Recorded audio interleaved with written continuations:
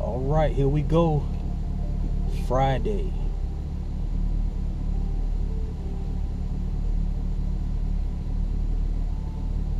"3:30 p.m. Headed home.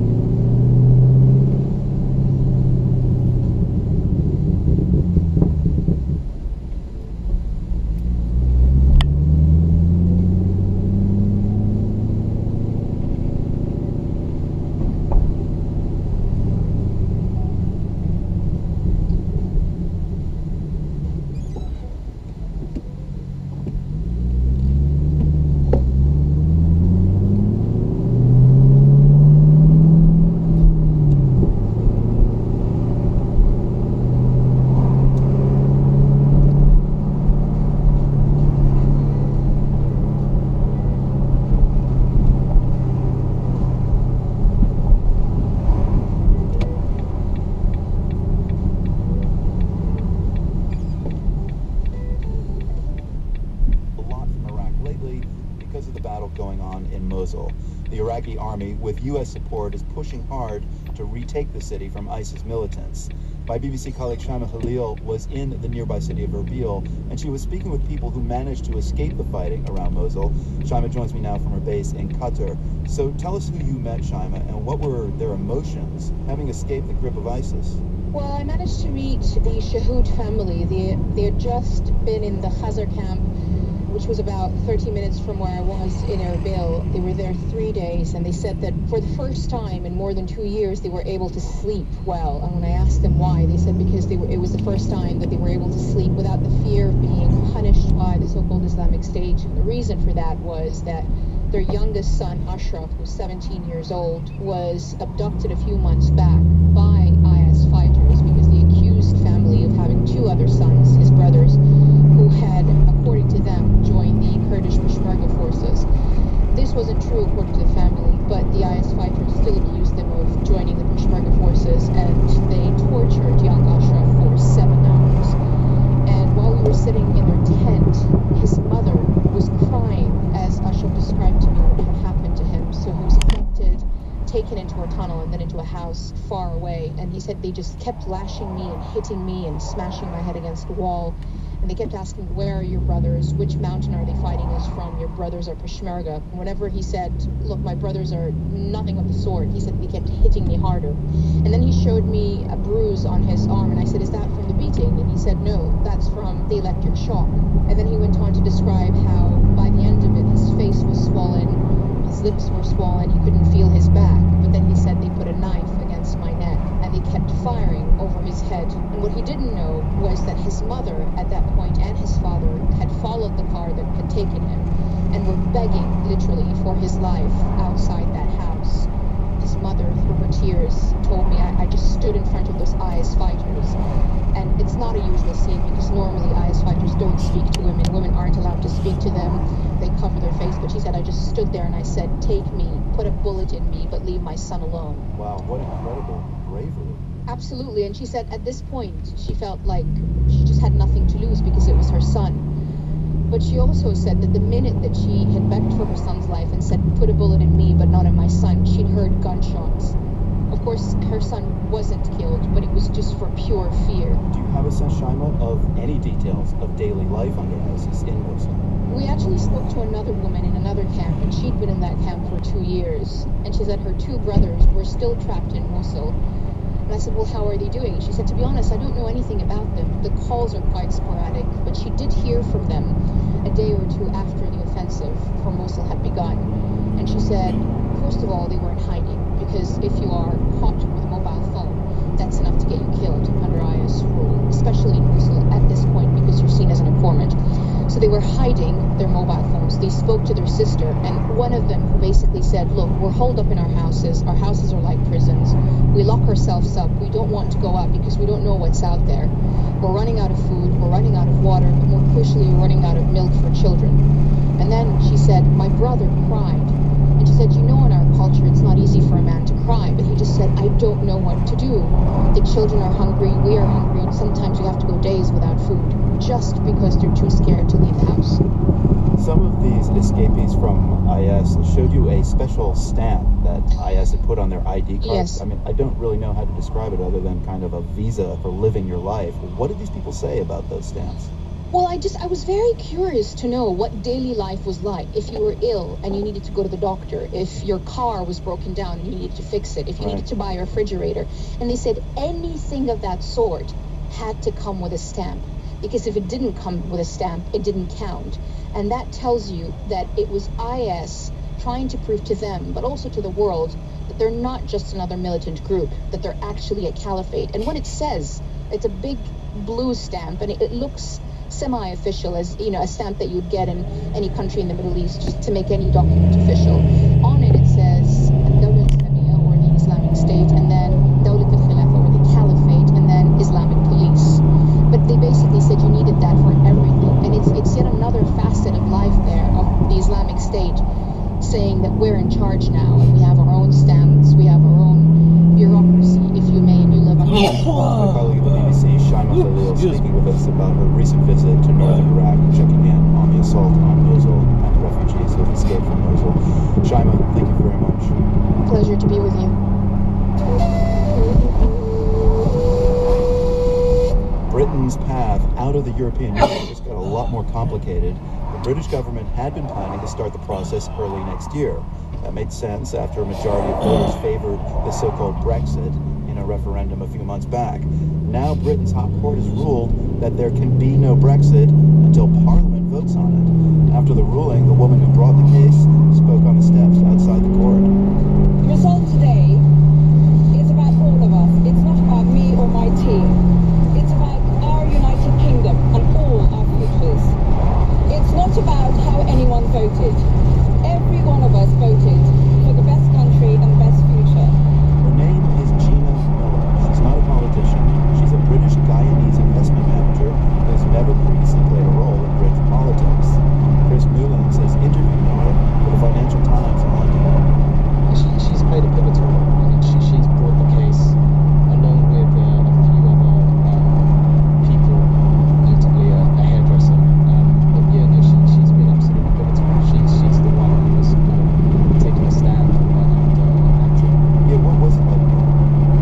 So I met her in April. I met her quite a few times. She works in the world of investment management. She runs a company, so you know, I come into contact with her as a financial journalist. She is very, very outspoken. She doesn't really suffer fools. I know that when you spoke with her, she described some of the racism she had experienced as a foreign-born, black, British woman in the finance industry. What was that like? What did she tell you? She told me she had a nickname, which was the Black Widow Spider, which, you know, frankly is... A name she embraced, or a name that she was kind of battling with? Well, you know, it's a name that she is completely battling with, has disgusted her. Fund management industry in the UK is, you know, it's very white, male dominated, and she's kind of sticks out like a sore thumb, really. An ethnic woman. She's very outspoken. She picks on causes, and she's kind of done that throughout her career. And this seems to be another one with Brexit. And almighty. Yeah, so how has she addressed racism and xenophobia in this week's event? Testing. I know. I don't know if you can hear me. Just doing a test run. It's Friday, November the 4th. The time time is 3:40 p.m. and I'm headed home.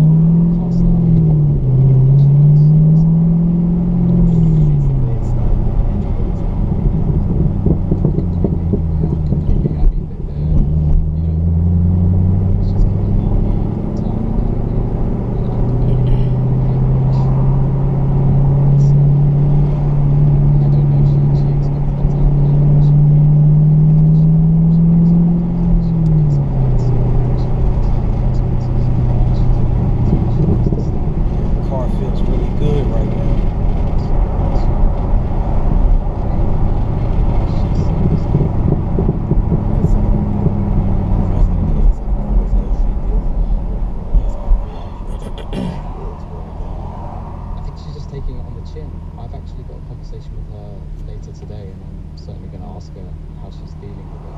I think because the country's so polarized, I mean, she's getting a lot of support of her actions, but she's certainly also being attacked by those who feel this means Brexit will be halted. She says she's not interfering in politics here. She says it's just a process for her.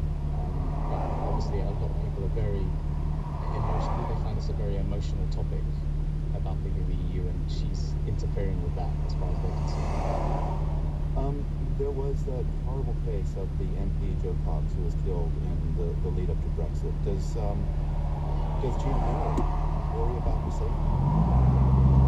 It's difficult to say to know without speaking to her, but I would assume so.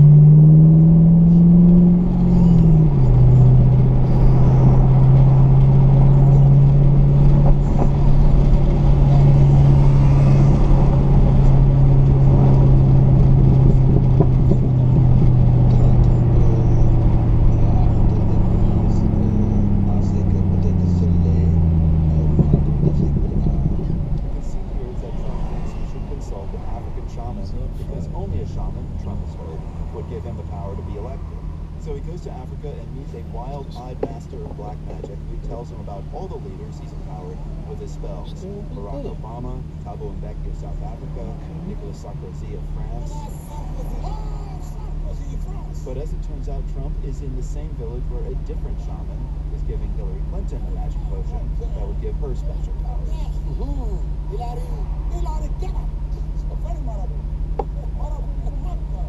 So what's the appeal for a Senegalese comedian of diving into runs so deep into the U.S. election. It has everything to do with Kuchia's boss, the owner of the TV station where he works, Youssou N'Dour. Parce que le président directeur général du groupe là où je travaille, Youssou N'Dour, a eu l'idée. The Grammy Award-winning singer parlayed some of the success of broadcast media.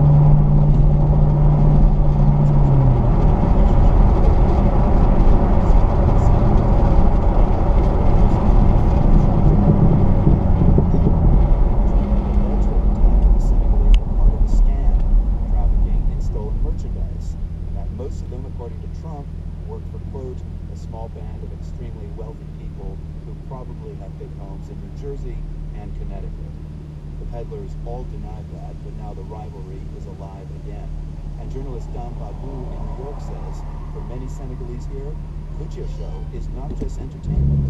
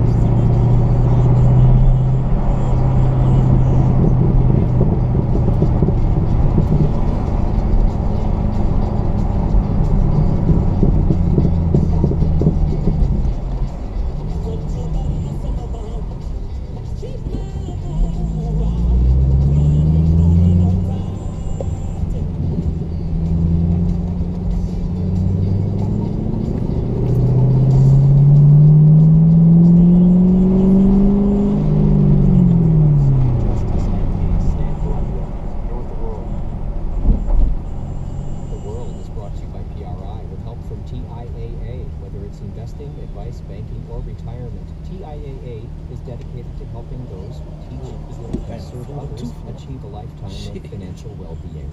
More at TIAA.org. And from the bosses with a 10-minute victims retention and problems.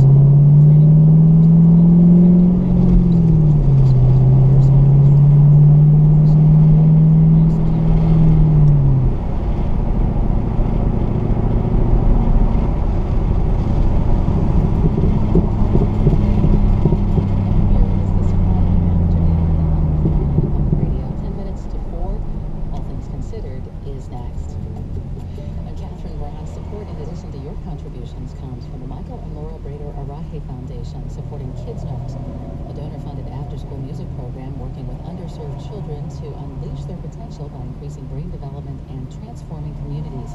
KIDZnotes.org. Should be a similar day for us to start out the weekend tomorrow. Sunshine across the Piedmont and Sand Hills. Temperatures in the mid-60s. Should be close to 70, mostly sunny Sunday and into Monday. Then a few clouds for Election Day. Tuesday, expect highs again close to the 70-degree mark. 68 now, sunshine in Trenton, 69 Greensboro, 71 in Fayetteville, 63 along the coast. It is still too early to say that Colombia's long war is over. Just weeks ago, voters there rejected a peace deal, but peace talks continue, and in those negotiations, women are front and center. Research shows that in post-conflict countries where women are recognized as victims and given access to justice, peace is more likely to last. Realistically, though, how much justice can Colombian women expect? The world's Jasmine Garst has our story. Do you ever want to know what it feels like to be completely free?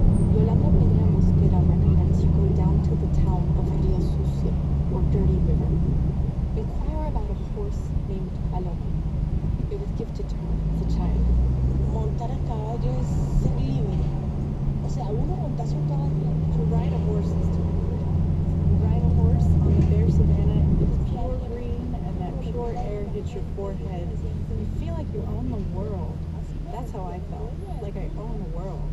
If you ever want to know what it's like to be completely terrified, Yolanda also wants to talk about that. The houses in the Colombian countryside often have dirt floors and no doors, only open doorways. God damn And it. one night, a masked guerrilla fighter slipped in. She was 11. He was much bigger than her, and he had a gun. Luego se fue. He left, and I hid in the back of the stable. My mom found me. She picked me up, and my clothing was covered in blood. This is when life unraveled. She said that she lost the concept of time. Lo único que sí no perdí fue como la cara porque me gustaba mucho pescar. The only thing I still liked to do was go fishing. It distracted me. I would look at that water. It's clean. And I wondered if we jumped in, if the water would wash away this film I felt at times. It was like a film on my brain. Several weeks later, Yolanda miscarried. She didn't know she was pregnant. Her mother went to her police called Yolanda. Soon after, several guerrilla fighters showed up at the house. Yolanda followed her mom to the door. She put her hand on my chest and she said, "No. Listen to me, Maria Yolanda Pereira Mosquera. You aren't coming with me. You're going to take care of your brothers." It was the last words the two ever spoke. Yolanda went off to the kitchen to get some food. When I got there, it started raining bullets. There's this word that keeps coming up when I speak to victims of the Colombian War. Revenge. Some say And it was time to die. And somewhere in the town of Jesús, it was all 11 considering that this is a Pamperadoritas or Pamperadoritas. I wanted to join the guerrilla just to get revenge. I wanted them to teach me to make bombs, grenades, whatever they did to kill me. And then I was going to turn around and kill them. They didn't let her join. You're too lazy. And I said, I better find something else. When the guerrilla fighters were thirsty, sometimes they would come asking for water or juice. So I made a juice. I mixed it with the chemical I used to disinfect the animals. I got dressed. I headed to the guerrilla camp. My plan was to give it to the man who had hurt me. And on the way, I ran into my cousin. And he said he was thirsty and could he have a drink. I froze. I dropped the jar and spilled the juice on the ground. And that's when I said I can't get revenge. Colombians' widespread desire for vengeance might stem from the knowledge that justice for victims is a rare thing here. After over half a century of war, nearly 250,000 deaths, and 45,000 disappearances, there's just too many bones to sift through and not enough money to do it. And then there's the issue of women. 23. They lost their sons or their compañeros. And the second thing is that women suffered much more rapes and sexual humiliations than men. Maria Emma Wills Obregón leads the Department of Gender and Women at Colombia's Historical Memory Commission. The women they chose to be punished were those women who had a leadership role or transgressed the codes they had established in these villages. It wasn't until the 90s, when the mass rapes in Rwanda and Yugoslavia took flight, that the UN defined rape in war as a crime against humanity. A few years ago, Colombia followed suit.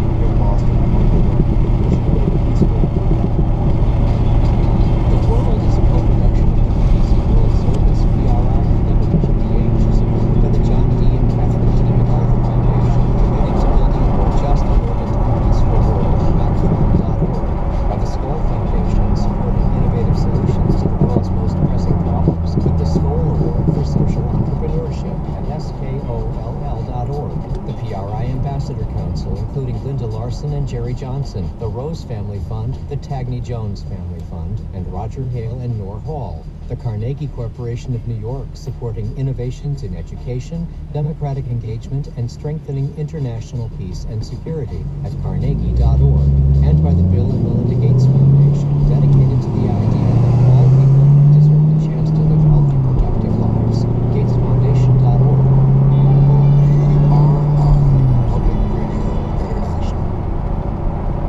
This is WUNC-FM, HD1, 91.5 Chapel Hill.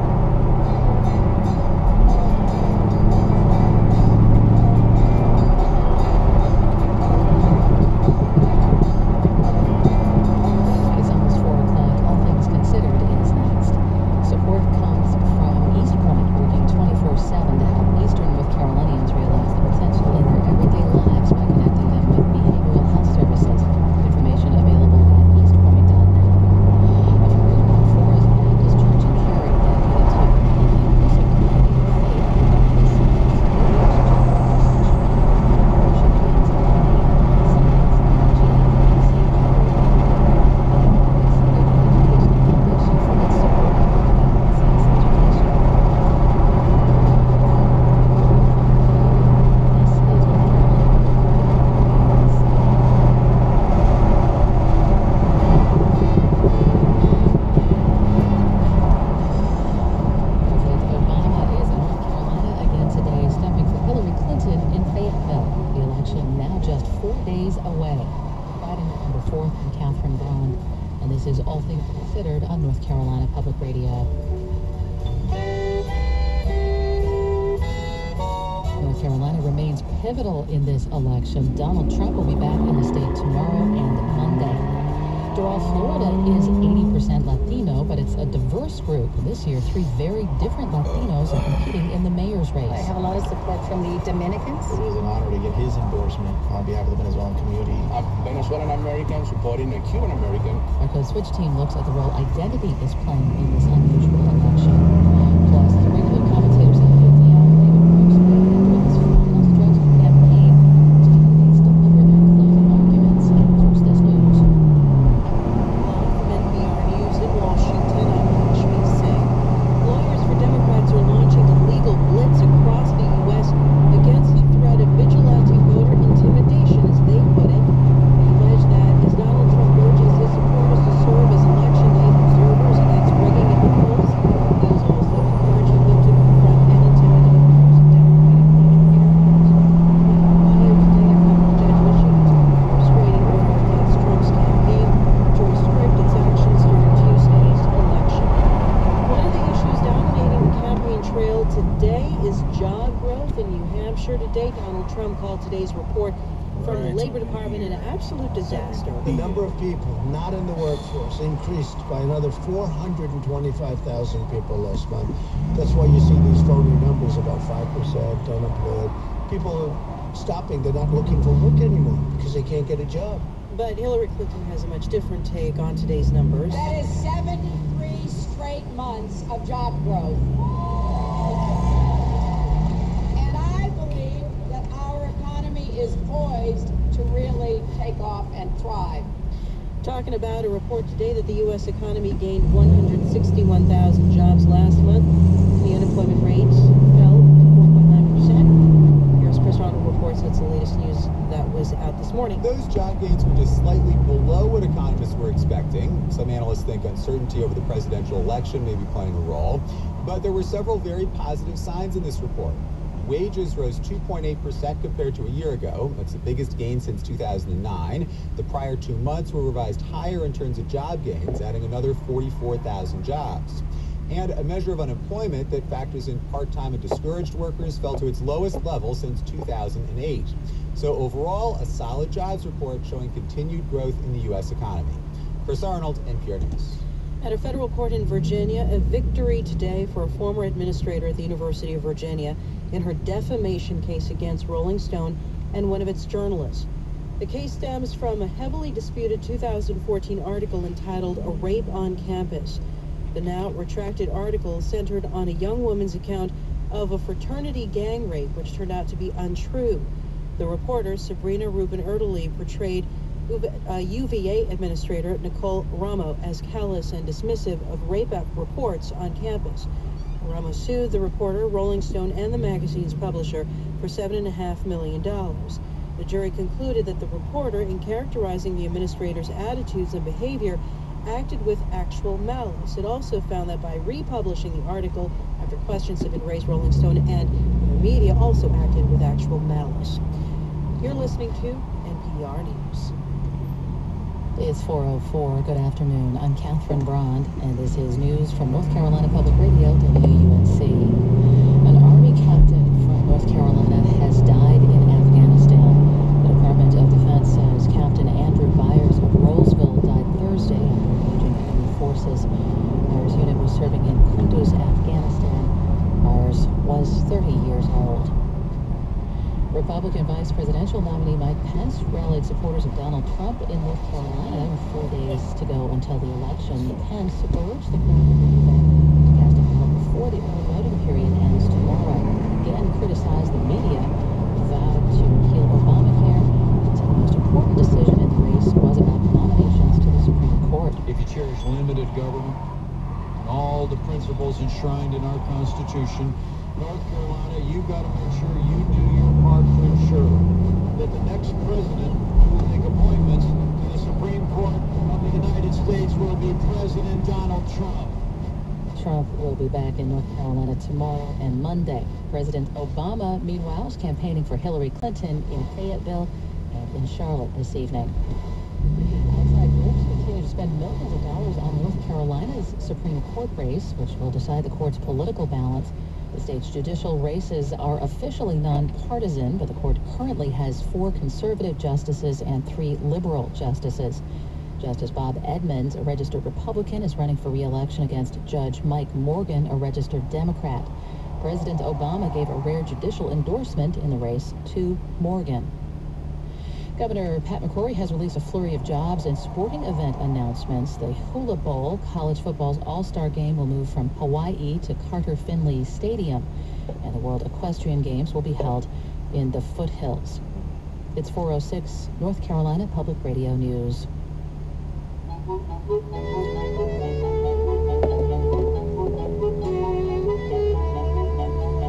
Support for NPR comes from American Express, offering charge and credit cards to help business owners cover the big purchases they need to make when they need to make them. More about American Express business cards and services at open.com. Sunny, pleasant across the region, 69 degrees in the Triangle, 69 in Greensboro, 71 now in Fayetteville. From NPR News, this is All Things Considered. I'm Audie Cornish. And I'm Ari Shapiro. Heading into this last weekend before Election Day, the presidential candidates made their closing arguments to voters in key swing states. For the Republican nominee Donald Trump, that meant trips to Ohio and New Hampshire, where he described his opponent as unstable and corrupt. It's time to cut our ties with the failed and bitter politics of the past. Hillary Clinton is the candidate of yesterday. We are the movement of the future. Compare that with what Hillary Clinton said at a rally in Pittsburgh. I truly believe you deserve a candidate you can vote for, not just someone to vote against. We're going to take a moment and look back on this rule-breaking election with our Friday regulars. E.J. Dion of the Washington Post and Brookings Institution speaking to us from WGBH in Boston. Hey there, E.J. Good to be with you. And David Brooks of the New York Times in studio with us. Hello, David. Hello. Now, last month, Fridays brought all of this eye-popping news. It was Friday when we heard about the decade-old Access Hollywood tape where Donald Trump was heard boasting of groping women. It was a Friday when we heard from the FBI reviewing new emails with a potential connection with Hillary Clinton's email server. And each time these were called an October surprise. And it seems like the reason why we care about this is really more how they react to the surprise, right, David? How they would behave in a crisis as president. So what did we learn from each campaign to start with you? Well, we learned Trump is belligerent. He reacts to any kind of surprise. He's reacted with attack. And Clinton has reacted. All of her surprises have more or less been email surprises. And the one we had last week is her. She's down to 2 and 3. Maybe she used to have an 80 or 90% chance of winning this thing. Now she's got like a 65% chance of winning this thing. And that's because this whole race, she's never really had a good answer for the email thing. EJ, same to you. I don't know if these qualify as October surprises looking back historically, but what did you make about how they handled them? For the record, I want to note that there are 7 hours and 52 minutes left in this particular Friday, so who knows what's going to happen exactly. Today. We got a lot of time. I think that Trump, the biggest October surprise was the Access Hollywood tape. And he reacted in such a predictable way and it's a terrible, predictable way. His reaction was first to say, I did this, then as women came out sort of confirming that he had behaved exactly as he had said in the Hollywood, Access Hollywood tape, he denied it one after another after another. And so the odd thing, Trump put himself in a position of saying he did this stuff and then denying it later. You could either believe one Trump or the other, but not both. With Hillary, I thought her reaction to, FBI Director James Comey's strange letter, I say strange because it was so unspecific, it violated long-standing rules and understandings about not intervening in the election. I thought they reacted with a lot of discipline, and they also reacted with a lot of energy. They actually went after Comey. Now, some people said, well, that only drew more attention to it, but I think as more information has emerged over the last several days about a cadre of FBI agents, particularly in New York, this very conservative FBI agents really have a vote for Clinton. I think this could serve a long-term interest by saying, wait a minute, everything that comes out of Alexis Edwards and this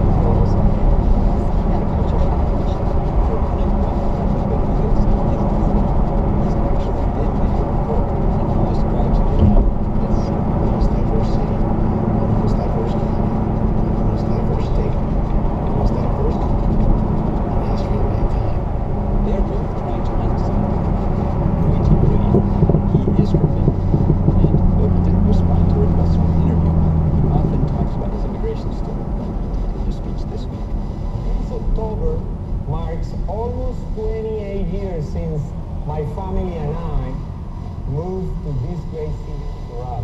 And like in any American city, this race for mayor is focusing on local issues, traffic, growth, the budget. But if you look closer, you also notice how the candidates are using identity to get an edge over their opponents. Here's one example. Doral has a large and growing Venezuelan community. Recently, a group of Venezuelans held a campaign event for the mayor, touting him as the only Venezuelan in the race. Not to mention, just the candidate has this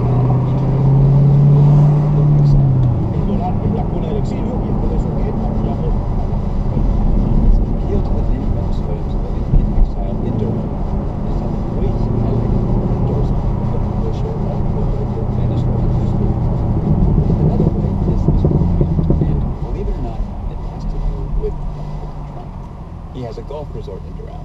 And last year, the city council gave him a key to the city. And then he launched his campaign proposal about this assessment amongst the immigrants. They're bringing drugs, they're bringing crime, they're rapists,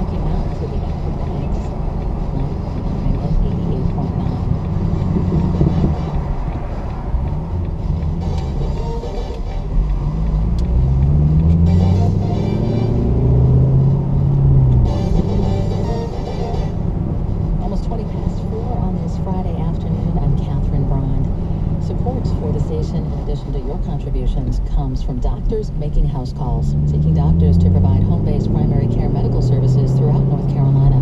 Clinical and administrative employment information at doctorsmakinghousecalls.com. And from Elon University, redefining higher education with more than mentors, including close collaboration between students and their faculty and staff mentors. Details elon.edu.